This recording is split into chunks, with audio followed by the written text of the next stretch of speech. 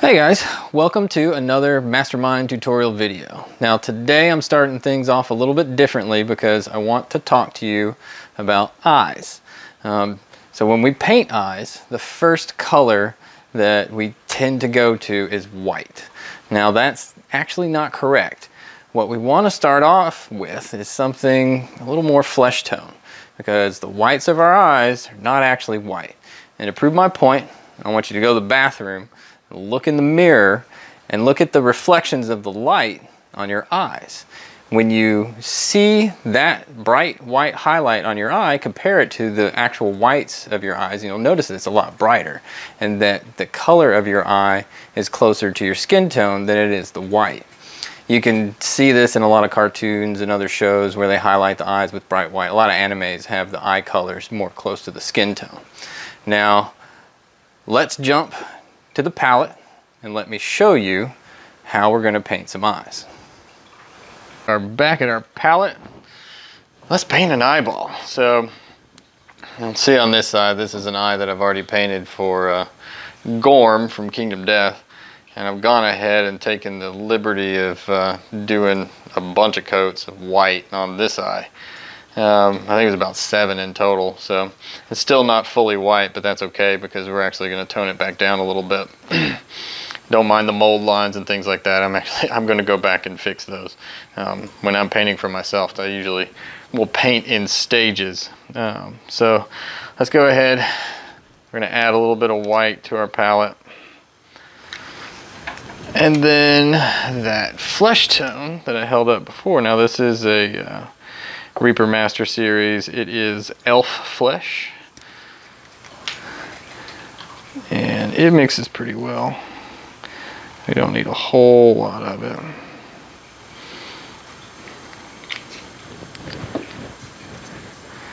Get the dried paint off my palette. Take some of this and mix it into the white, and what we're going to do is we're going to start developing our shadows. Get here under the eye and just coat the whole thing because there's not going to be any white left on this eye when we're done. Now if you're painting eyes for tiny models, your normal 28 millimeters, Space Marines and the like, your eyes are, you're going to start with white. You're going to put it down just like I did on Gormy here, and that white, you can always go back if you want to start practicing this technique, and for a simple effect, start adding a little bit of sepia to your sepia wash over the eye when you're done painting it, and that will help give you that illusion that the eye isn't just a stark white. Actually give you a little bit of control too. It'll help keep the eye from looking so stark. Ping one of these little hands here.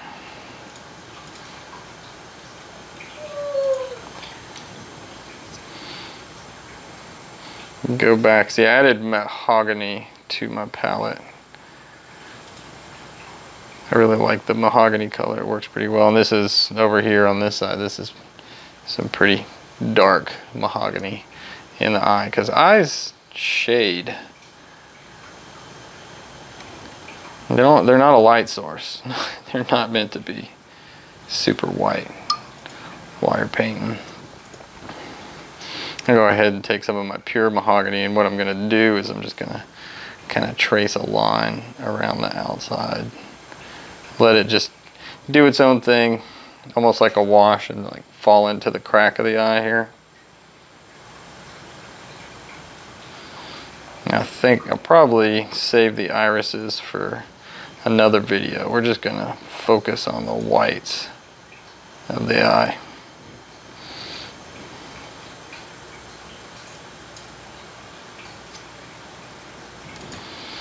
And this mahogany gives me my borderline of the eyeball, and you can already see like it's the color helps a whole lot. If I just took, you know, if I was going to paint the white of this eye, I'd just take my airbrush and just lay down a nice solid white coat. But man, that wouldn't give it any sort of character. It would just be a stark white lifeless eyeball. It'd look like a doll, not like a monster. All right, now I want to take a little bit of yellow. So I'm gonna reach over here. I'm gonna grab some medium yellow in air. Again, I'm doing pretty light coats. I don't want to really create any lines with my layers. I want them to blend pretty well. So again, take a little bit of this flesh, add it back over here to the white, drag some yellow into it, and check my color, and then yeah, I like that yellow. You can maybe look a little jaundiced, because I mean, he does look like a big baby, so.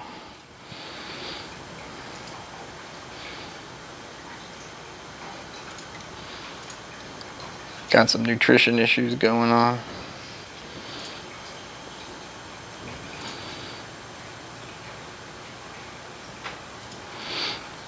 I haven't really decided where my irises are going to be. I'm just kind of doing a general forward light on the eye here.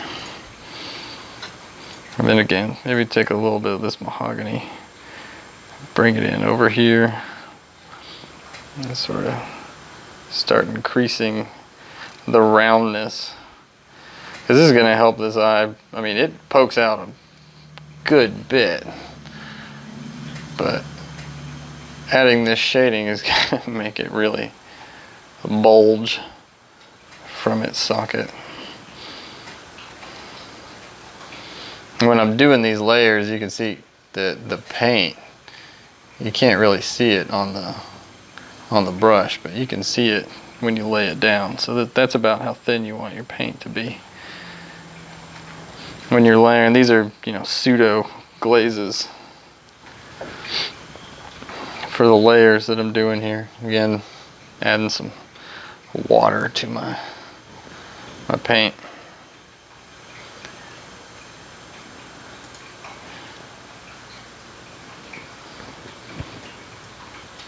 Trying to find a good angle to get in there. There's little lanterns in the way. I created a little bit of a line here with the layer, but I'm going to go back and I'm going to deepen this shadow. So what I'm going to do is I'm going to go over and pull down.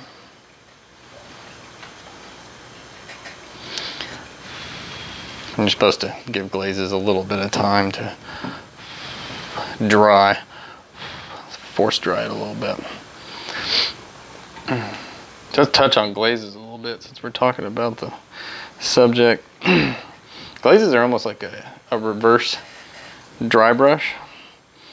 You want a really wet brush, and then you want to take something like a paper towel and kind of bleed the paint off, and then check it on your hand, make sure it's not too strong, and then lightly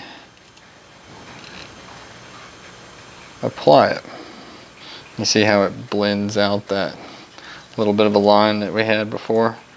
Do the same thing for the top. And I like to tell people to always err on the side of having less paint on their brush. You know, a little bit on the nose here. Take that off. You know, if you keep your water handy when you wash your brushes, if it's not like super saturated with paint, you can use your brush and take some water and always get paint off before it dries. Especially if it's on something that's already been drying for a few days. This is last week. Again, load the brush, pull the paint off, and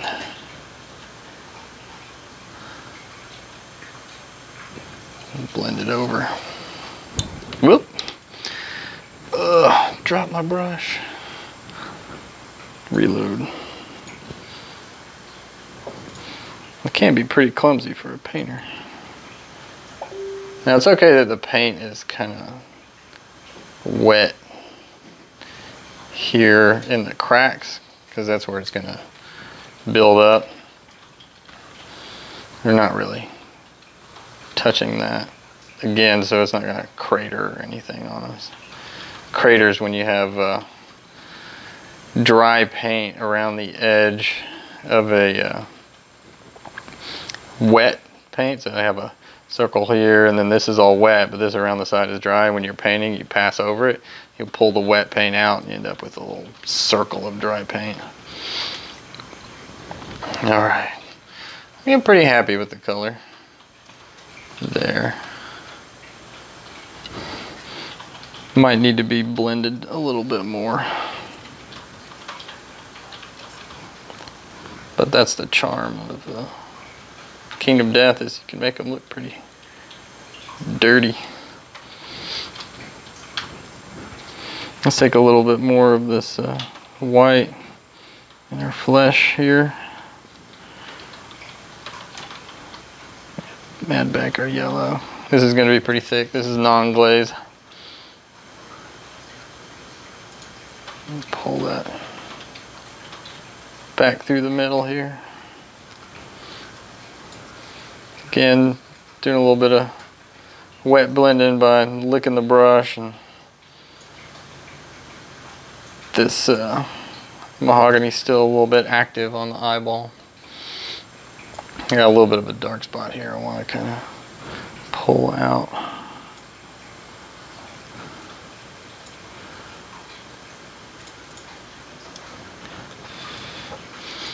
Be careful not to rush it, let it dry.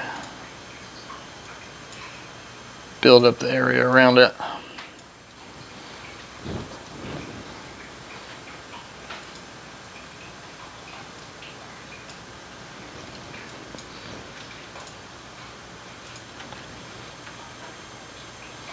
And then just kind of glaze that little bit of a highlight back in. Now, might go back and add this to the other side, but what if we had some little veins kind of traveling throughout the eye? Give it some more character, because this is of course a monster, so I want to make it look as monstrous as possible. So a little bit of freehand. Doing veins and eyes, start from your edge where you're going to put your brush down, and then just pull up. Like I said before in some of the other videos, when you're painting, always make sure to kind of pull toward you. Gives you a little bit more control. So we're just going to lightly put in the feeling that there's some blood vessels running around in here in the eye. Just real light. You don't have to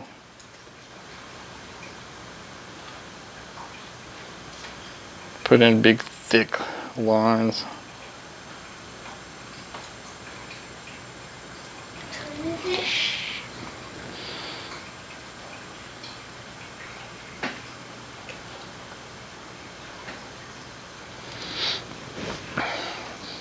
Yeah, giving some nice little veins on the side of the eye here. Let's do the underside.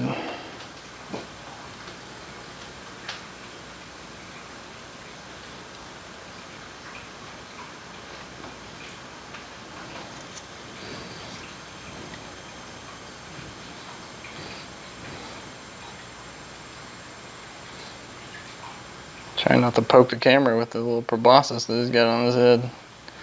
Him or her. It. And then from the interior of the eye, I can make this a little bit redder.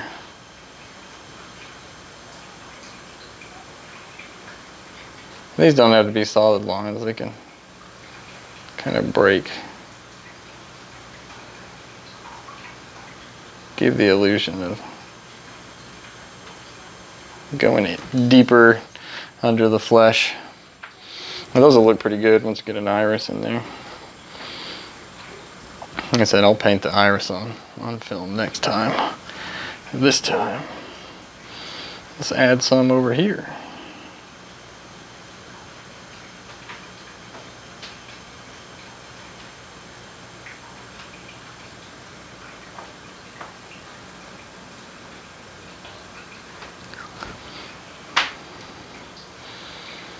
Put one coming from the top. I just have to be careful not to bisect my highlight, because if I did that, then it wouldn't look like a highlight anymore.